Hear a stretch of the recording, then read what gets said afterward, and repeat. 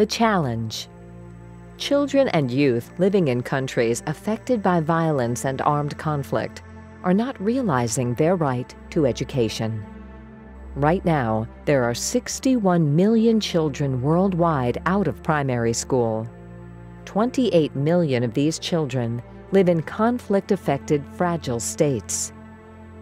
In these areas, millions of young people lack the skills needed for employment. 20 million girls are out of school, and girls account for only 30% of the refugees enrolled in secondary school. Widespread sexual violence, targeted attacks on schools, and other abuses prevent children and youth from gaining access to quality, relevant, and safe education. Despite the importance and critical need for education in conflict areas, education is one of the least supported sectors in a humanitarian response. Only 2% of all humanitarian aid goes to education.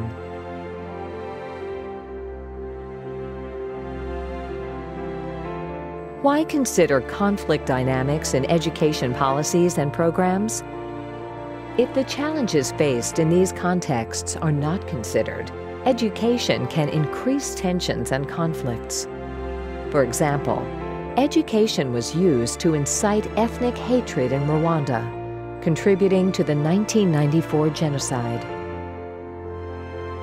Or in Liberia, the long-term mass exclusion of indigenous children from the formal education system contributed to the outbreak of conflict in 1989. Education policies and programs should be conflict-sensitive. They should minimize negative impacts and maximize contributions to peace building. Education can play a critical role in mitigating violence by challenging exclusion and marginalization. A country which has 10 percentage points more of its youth in schools reduces risk of conflict by about 4 percentage points. Inclusive, equal, quality, and safe access to education can support nation building, social cohesion, and positive values in children and youth.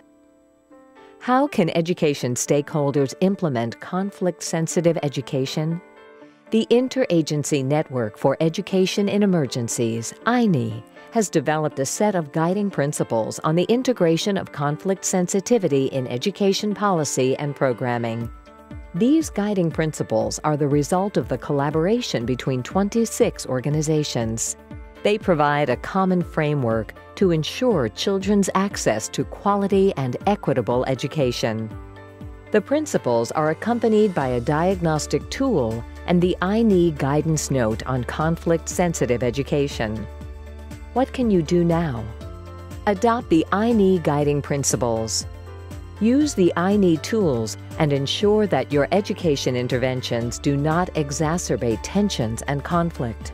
And remember that conflict-sensitive education helps us advance quality education for all.